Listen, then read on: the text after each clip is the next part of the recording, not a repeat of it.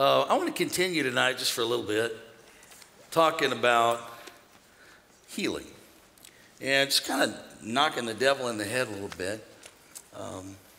If you needed brain surgery, and I hope you never do, how many of y'all have a brain? Raise your hand if you got a brain. How many of you would like a bigger brain installed? Raise your hand. But if you ever needed brain surgery, also I want to point out that good-looking man over there in that seat all by himself. I love that chair. I hate to embarrass you, but that is one single chair alone. And I always wondered why that was there. But now that is the most social distance chair that you could have. Give it up for that guy sitting in that special chair. So if you need a brain surgery, how many of y'all do not, just because there's a good deal at the LASIK place, and the guy has read a lot of things and he's seen YouTube tutorials, how many of y'all think you don't want him doing brain surgery? And how many of y'all don't want an ophthalmologist doing it, a gynecologist doing it, an ear, nose, and how many of y'all want the best brain surgeon that you can get? Up a little bit, Marcus. So in the church world, you got John Hagee, great man of God, 80 some odd years old. I think he's like 80. You got somebody Google it if they want. I think he's like 85. And he married a Spanish girl when he was a young man, and he loves to eat. And he weighs somewhere upwards in the mid-3s, and he's never missed a meal. He's loving his life, and he can preach heaven down. And he deals with end-time prophecy. And some people would call him a gloom and doom and like the rapture and the end of the world. But he's called to do that. Like a doctor, he specializes in that. And that reason why I said that about his health is we were all a little concerned because everybody had so much faith in COVID going to kill him. And he got COVID real bad. And we were like, man, if anybody ever had a lot of pre-existing conditions, it's Pastor Hagee. And he flew through it with flying colors and doing great. Give it up for Brother Hagee.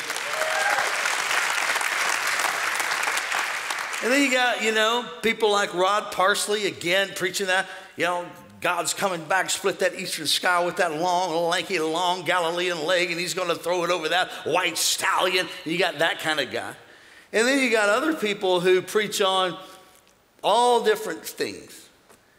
And there are certain people that have to, as a pastor, I preach on a lot of things. We taught you about end-time prophecy, teach you about a lot of different subjects. But I specialize in the area of faith and healing. That's why that song kind of troubled me because of the education that I have. So God, through the Holy Spirit, speaks to you, and the education that I have studied and what I'm an expert in is the area of faith and healing. So that's part of the reason why we also draw a decent amount. Actually, everybody's always surprised because we've got such a cool, hip church. Why we would have a lot of older people in our church. It's because if you see old people in our church, they're really smart old people. So they knew, I want to go to that church because that joker did a lot of studying on faith and healing. And when he preaches on faith and healing, faith comes by hearing, and hearing by the word. So you don't, if you're going to get old, and I think you are, how many of y'all think you're going to get old? Then you want to be at a place that preaches that. Because faith begins where the will of God is known. There's a scripture in the Bible, and I want you to write this down. It said Jesus is the same yesterday, today, and forever. So his word hasn't changed. His promises have not changed. Jesus is the same. So if he said he would heal the man with the withered hand, he did, and he will. If you can ever prove where Jesus healed somebody else, he has to do it for you because he said he's not a respecter of persons. So if you find out there was a woman with an issue of blood, raise your hand if your wife's got an issue. No, I'm just kidding. Don't do that. The woman with the issue of blood, God healed her. Peter's mother-in-law. You know Peter was a godly man. His mother-in-law was dying, and he prayed that she would get healed. Come on, it's got it. So we got all kinds of stuff in the Bible. So I specialize in that area. I've walked through the valley of the shadow of death with a lot of people. When I look at Lena standing there, sitting there. Yeah, standing there. Look at her old Bailey. Come here, Lena. Lena sat under my dad's ministry. Both of you come up here. Both of you are prize members of this church. So Gloria McDaniels, that's who she is. And Lena's been coming to the church for how long? You know, about 38 years, man. How many years? About 38 years. I'm 33 and you were right after me. you're 33 years, and she was right after you. You're right. So you got to respect her because you just got here. Okay? But they heard my dad preach a million sermons about faith and healing. So I'll not give away their age, but they're not 19. But when I said she sits there, or she's standing there, I mean, she sits there, she jumped up so quick just because that's the way you did it back in the day. You just respected, you honored, you jumped up. She didn't say, well, my knees are old. No, she tells her knees, hey, straighten up. I know what she believes. Well, why is she doing so good? Why she looks so good? It's the word. The word in you will make you look different. Build them. I'm proud of you. I love you, Lynn. Love your family. Love you, Gloria. My dad only had a couple African Americans in the church, and these were 2 or 3 of them in an all-white neighborhood. And then we made them proud, built the biggest black church in St. Louis. Come on, somebody ought to help me right now. Come on, no patty cake in here. Clap tonight. So healing. Everybody shout healing. So let's talk about this to make you, help you get the education that you need. In Mark, the 8th chapter, verse 22, it says, when they arrived at Bethesda, some people brought a blind man to Jesus, and they begged him to touch the man and heal them. Begging. Healing. And Jesus looked at the blind man, took him by the hand and led him out of the village. Then spitting on the man's eye, he laid hands on him and asked him, can you see anything now? And the man looked around and said, yes. I mean, that's good. He said, I see people, but I can't see them very clearly. Then they look like trees walking around. So this is what I would call, if you're a note taker, partial manifestation. They look like trees walking around. Then Jesus placed his hands on the man's eyes again, and his eyes were opened, and his sight was completely restored, and he could see everything clearly. And that's where we got the song, I can see clearly now. The rain is gone. Not really, but this is my sermon. So we see it's God's will to heal. We saw these people coming in begging Jesus to heal. They heard that Jesus was healing. They heard that Jesus was a healer. So when they heard it, they found out where Jesus was at. They went to Faith Church. They said, I want to go to the church where they believe in healing. I want to go to the church that they're not saying, oh, God, help me with the vaccine. Help me with the vaccine. Can't wait till the vaccine gets here. Well, don't put your trust in the vaccine. Take the vaccine if you want. But somebody DM'd me today because I put the communion, by the way, here at Royal Palm, there and here, we have communion always set out. It's setting out over there, and you can take it when you come in. And then we have special nights where we have communion as a church family. And by the way, when we do that, don't ever miss that. Like if you're like, man, I was getting married that day. We just got to postpone it because you got to take the blood of Jesus.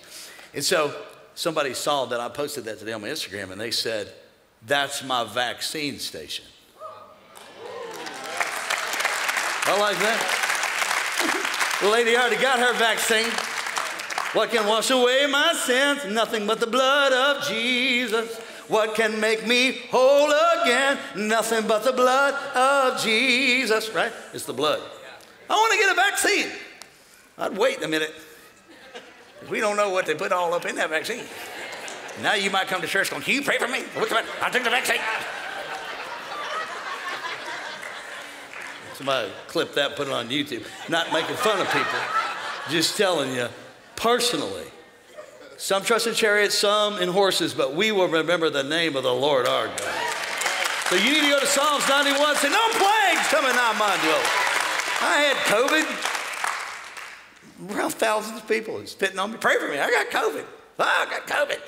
And then I woke up one day and thought, my God, I got COVID. But I got rid of it about as fast as I got it. I didn't like it, but now I've had it. So they tell me I have the antibodies. That's good.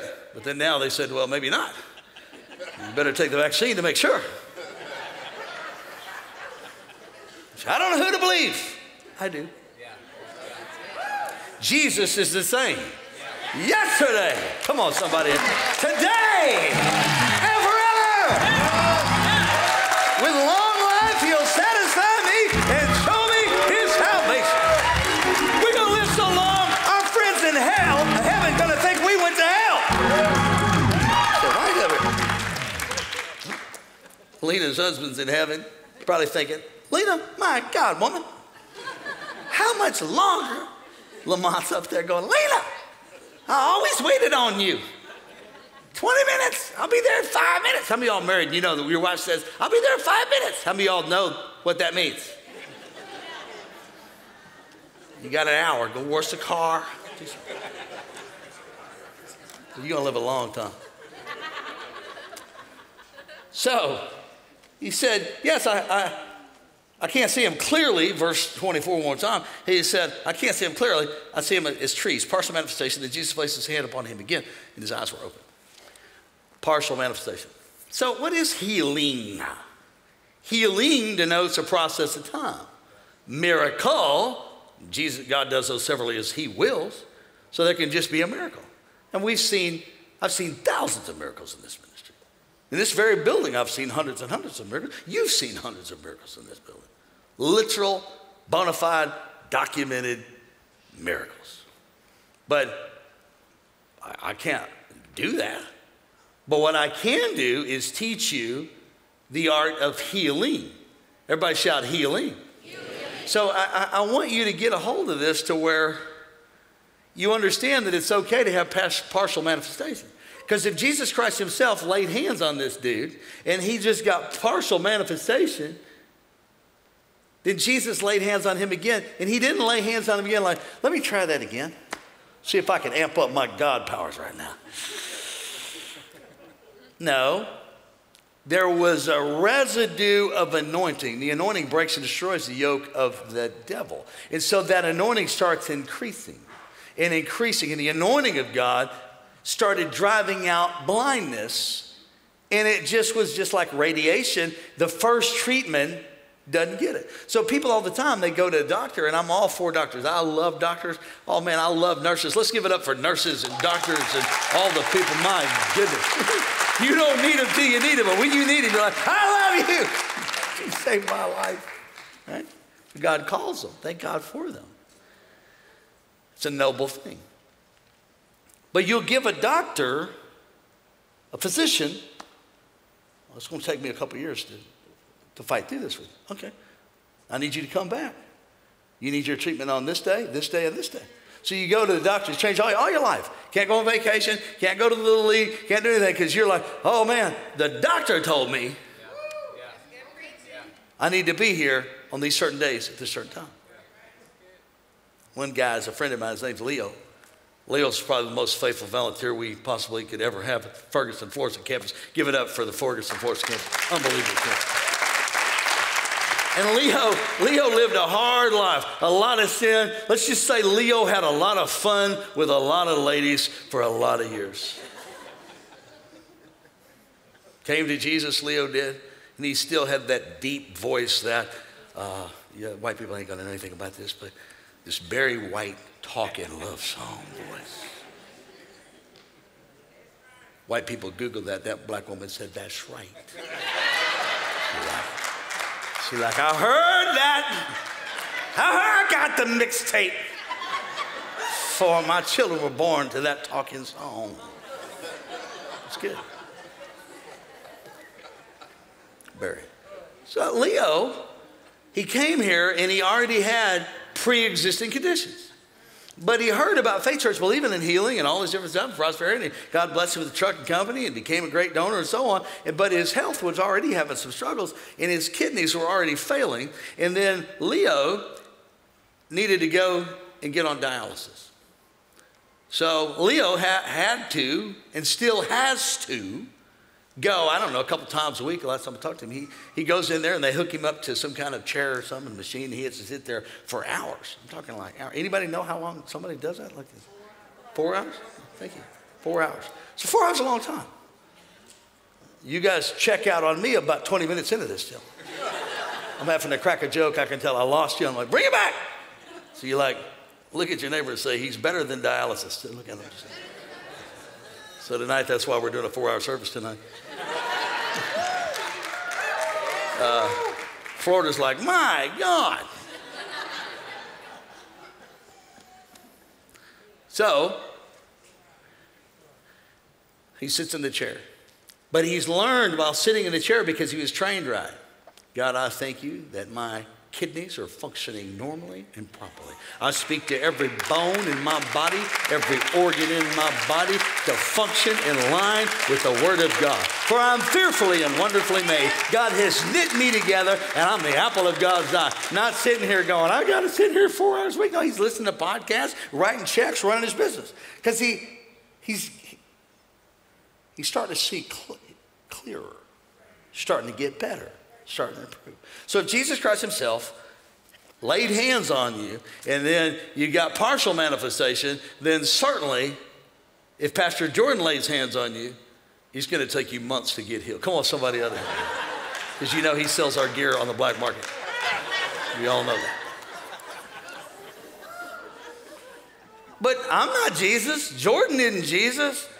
You know, Pastor Joe on the front row. Joe, stand up there in Florida and let's give everybody give Joe a hand. He's done a great job, Pastor Joe. Okay, so Joe can lay hands on you, but our faith isn't in Joe. Faith isn't in Jordan. Faith isn't in Joel. Faith isn't in Joyce. Faith isn't in Jake's. I found out a long time ago, if you had a J name, you're more successful in the preaching world. Come on, help me right now. So our faith should not be in, we should take the whatever it is, help from the doctor, but even if you take an Advil, take it in the name of Jesus. God, I thank you that I got to take this Advil right now, but when I start feeling relief, I'm going to give you the glory because I'm going to be totally in alignment with my assignment, and I'm healed, and I'm whole, and I am never, ever going to accept the devil's disease in my life. Come on, give it praise. Come on, come on, come on. I see Sheldon there in Florida, and I talked about him a little bit last week. I don't remember if I actually told who he was, as far as he was the one who was the student that was saying stuff like, how you doing? Well, come here, Jane. Jane, you and Scott come up here. He said, well, I'm not doing too good. Or, he was reporting what the facts were. I want you to write that down. Facts. It is factual that some people have cancer. It was factual one day when Scott called me and said, hey, pray for Jane. She's got a disease and it's not looking good and she's not doing well. And it was bad enough to where she was in the hospital. I still remember walking into that room with Nicole. And here's the deal how it works at Faith Church. If you see me at the hospital, because church is so big, and there's so many of you, if you see me at the hospital, chances are it means they told me you're going to die. So if you see me, it's not good. If you see all the other guys, it's like, oh, it's good. In fact, one lady at our church, I just really liked her. She kind of reminds me of Cynthia Mandela at church, and this woman, she's an older lady, and she lived in Illinois, and I just liked her, and I heard she was sick, and I knew she wanted me to come see her, and I just went to see her. And when I walked in, she wasn't that bad. She said, oh my God, I'm gonna die. She almost had a heart attack. I said, no, I like you. I just came. But I walked in and I remember seeing her. She was just totally pale, a rack of bones, dying. And when I walked in, I didn't go, Scott, sorry, man.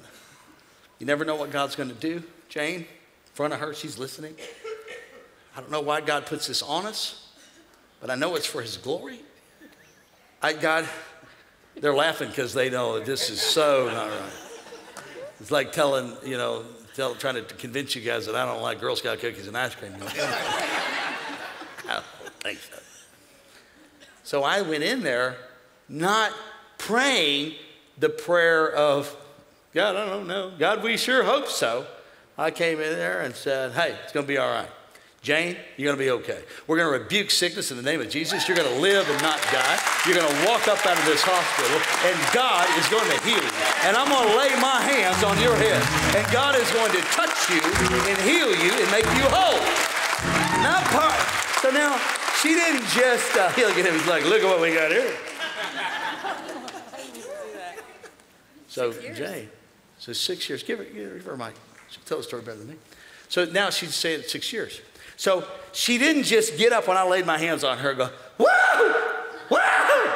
She looked as sick as she did when I laid my hands on her. In fact, I left the hospital rebuking thoughts in my mind. I'm like, oh my God. Because the devil comes, you still got your mind. Raise your hand if you still got your mind. Yep. So your mind, the Bible said that you have the mind of Christ, but he said this, he said that your mind is the enmity, it's an enemy of God. So the greatest fight to faith you'll ever fight is the fight you keep from fighting in your head. Not gonna make it, you're not gonna make it, you're gonna die, you're gonna die early, the COVID's gonna get you, and you gotta get so much word in you like, I think the COVID's gonna get me about as much as the boogeyman's gonna get me. Tonight I'm like, Nicole, is the boogeyman's under the bed? Can you check to see if the boogeyman's under the bed? That's how non-impressed I am. And I want everybody to understand, I'm not saying COVID's not real, it is real. And it is highly infectious. But there's all kinds of diseases that I have come in contact in my lifetime. And there's been fathers in our faith, Smith Wigglesworth, and they put the bubonic plague when everybody was dying on it, and they came and put it on his hand, and the scientists and everybody was there, and it died when they put it on his hand. That means that you can say, no plague is touching me, is gonna be on an assignment to kill me. And I realize they're gonna classify me as a quack and a nut job, like chiropractors aren't real doctors. But all I got to say, 6 years later, it wasn't me. It's the word that was in her heart. And then we mixed our faith with her faith. I didn't make her whole. Her faith in Jesus, her knowledge of the word, made her whole. Come on, somebody ought to give God. Come on, Florida.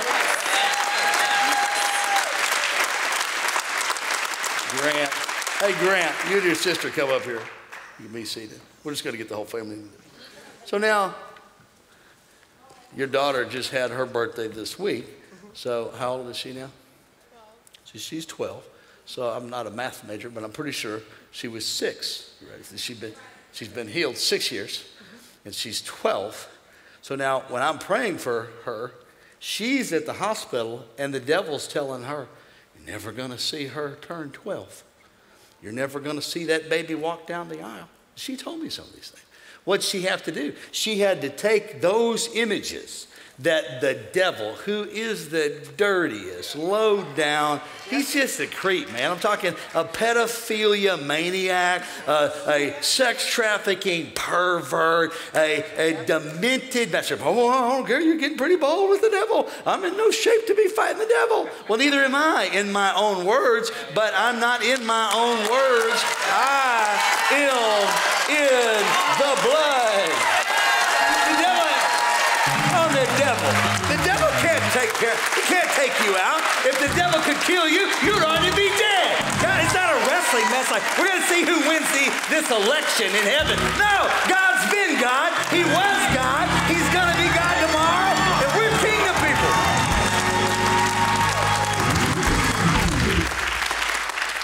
See, even Pete's got his mask on, clapping in his yellow shirt. I love Pete and Trudy in Florida.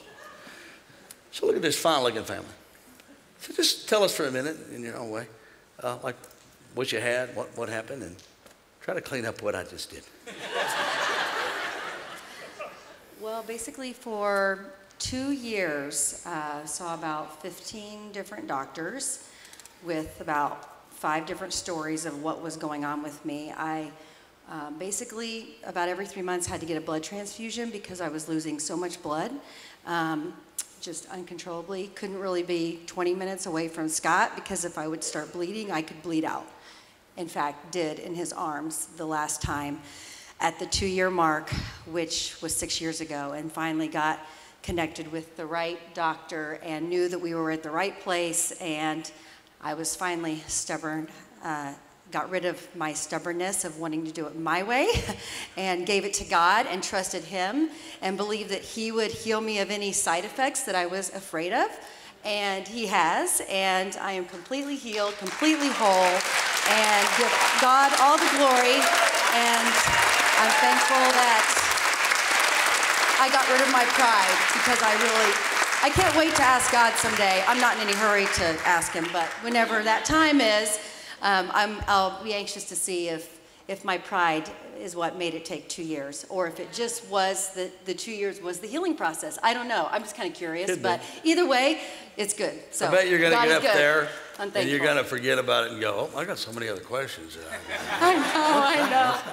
But God bless him there. Well, yeah, absolutely. I just want to add something, because you've talked about doctors. I love the analogy you just gave, where hey, if the doctor tells you you have to do X, right, you do it. But you know, if the Bible tells you. And so when we went to the hospital when she bled out, right, they took her into kind of an emergency surgery, and then I was in the waiting room, and the doctor came out and told me, you know, it was that movie scene, right? You know, I'm the only guy in there, and he's like, hey, I'm sorry, there's nothing we can do. Like, you should get your affairs in order. And I was the only guy in there, and I immediately went in the bathroom. I was crying. Actually, my eyes were sweating. Former Army Ranger, right? And I'm like, man, I don't receive that. You know, I do not receive that, right? So the doctor said that, right? That's what the doctor said. But what you said when you came to see us was speaking life, right? It was what the word said. You're like, man, you're healed in the name of Jesus, Isaiah 53:5, 1 Peter 2:24. And so what the report we got from you, which was you regurgitating the word to us, was 180 from what the doctor, if I believe the doctor, she wouldn't be standing here on stage right now. We believe the word, and she's standing here. That's so good. You know, so let's talk about that in a minute. So it was factual what the doctor said. Absolutely. Completely factual. And they got to look out for lawsuits and everything else. So I understand why they do what they do. And it is factual. It is a fact. She was going to die. But truth supersedes fact. So Jesus said he is the spirit of truth. Jesus said this. He said, the truth will set you free. So he went in the bathroom. He heard from a doctor. Then he went in the bathroom alone with the great physician. And so it was factual what was true in her body. But he said facts supersede. Truth is going to overcome the facts. But it doesn't happen. We're almost done.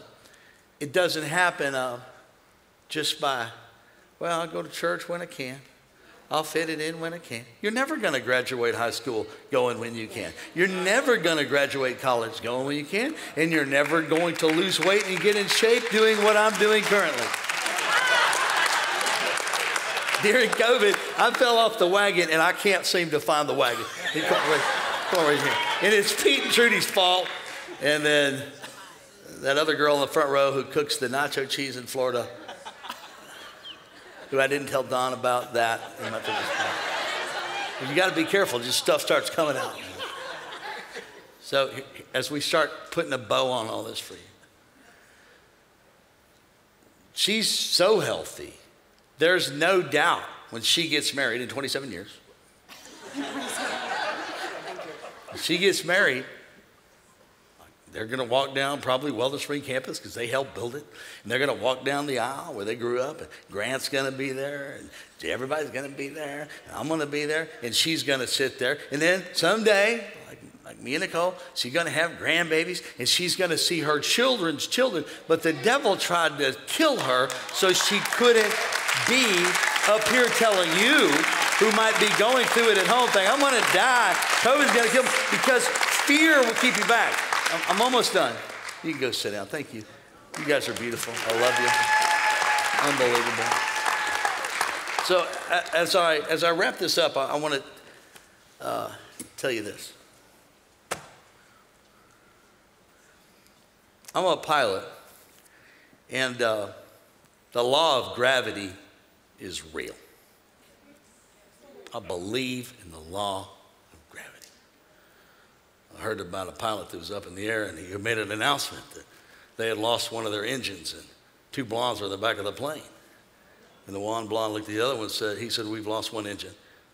We're safe, though. We're going to get there. It's just going to take us 2 hours longer. He said, okay. And then a few minutes later, he got on and said, bad news. I know you just heard that big pop. We just lost our second engine. And the other blonde looked and said, we're going to be up here all night.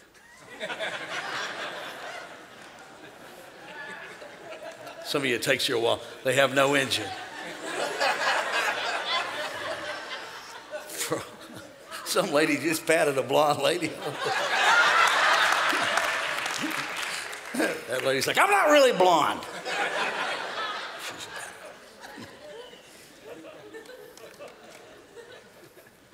So I believe in gravity. I believe it. It works. But I had to learn about the Bernoulli principle in flight school, that lift and thrust overcome the law of gravity. And it's a scary thing when Arden's not here tonight, probably rarely he's here, but there's a runway in St. Clair, Missouri, and it's like landing on an aircraft carrier, and it's really scary flying out of there because it's bumpy, it's short, it's nasty, and there's huge trees at the end of it. And at different days flying, you have to adjust the way you fly. And Trudy knows this in Florida because she's a commercial pilot and turns around and point the whole deal. Several pilots are in Florida tonight. You have to adjust. A standard air temperature is 29.92 every day. But there's very rarely when it's ever a standard day. You always have to adjust everything in that airplane for non-standard temperatures. And that says everything about the way the plane flies, the way it lifts, the altitude where you're at, the altitude where you're landing. So everything, it might say you're at 1,000 feet and you're on the ground. Well, that was the altitude in which you're at right now. So there's a lot of stuff that goes into this. But I remember many times in that plane looking at the end of that runway. My dad's in the plane, Nicole's in the plane, the whole family's in the plane, and it's loaded to the gills, and I'm looking at those trees, and we're eating runway. Whoa, whoa, whoa, whoa. And I'm looking at that going, my God, I hope this works.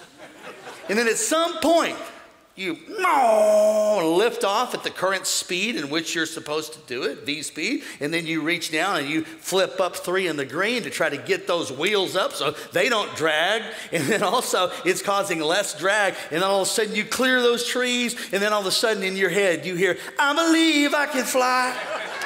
Come on, somebody. I believe I can touch this guy. And then you don't look back at everybody and go, guys, I was scared out of my mind. We were loaded, it was hot. It's a lot easier to take off on a cold day because of the density of the air. It's really hard on a hot day. So you got to do all that. You can't just get in an airplane and go, it just goes. No, it doesn't just go. People all the time, small aircraft kill people. No, people kill small aircraft. There's not one plane went out and killed itself tonight. People mess up what the manufacturer of Piper have designed. So you were fearfully knitted together in the womb from God.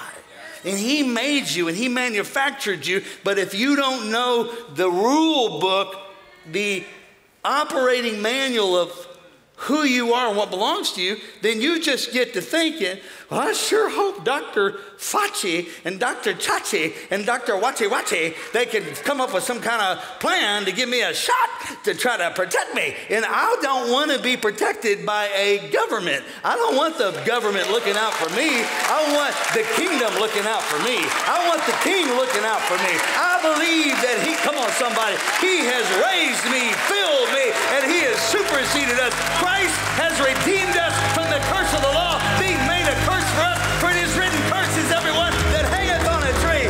Jesus is the same today, come on, front it, yesterday, today, and forever. And if he healed blind Bartimaeus, he'll heal you.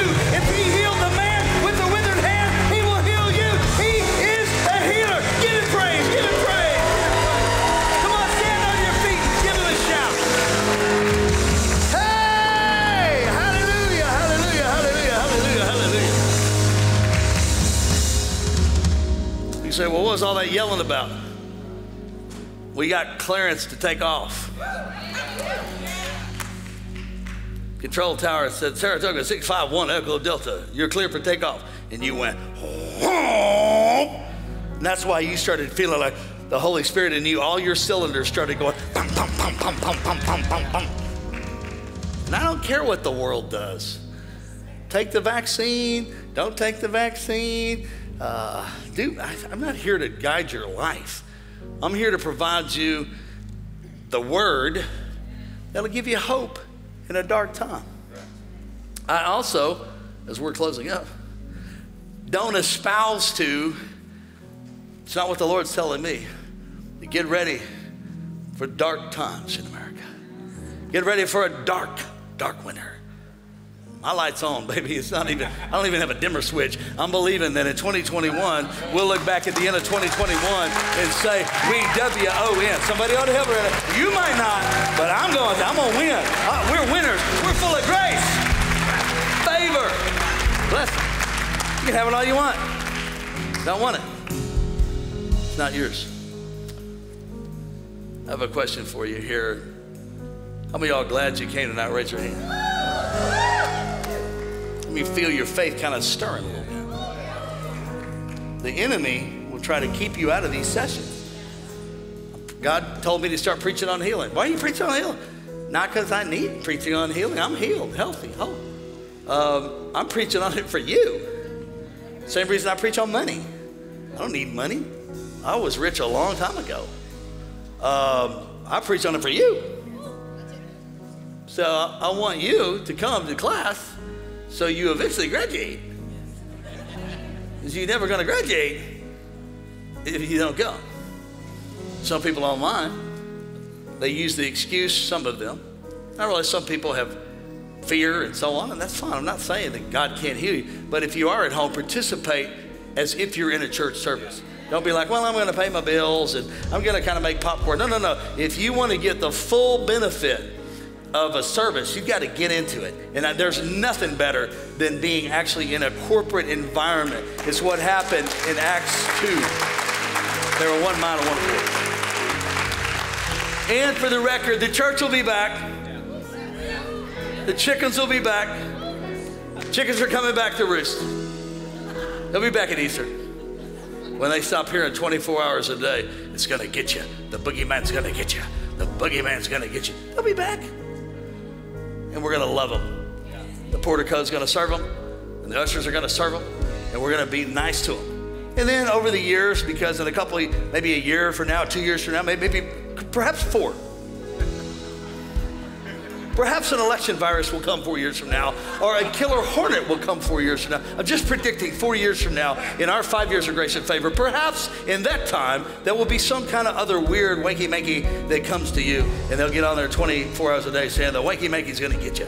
And the wanky-manky was made over here in this part of the country, and there was actually, these bees, the killer hornets that came from Wanky-Mankyville, and they came here and they released them, and it was some kind of sabotage thing, and you need to line up because Wanky-Manky, everybody gotta stay home because, and you gotta go out there and say, man, look at all the Wanky-Mankies flying everywhere.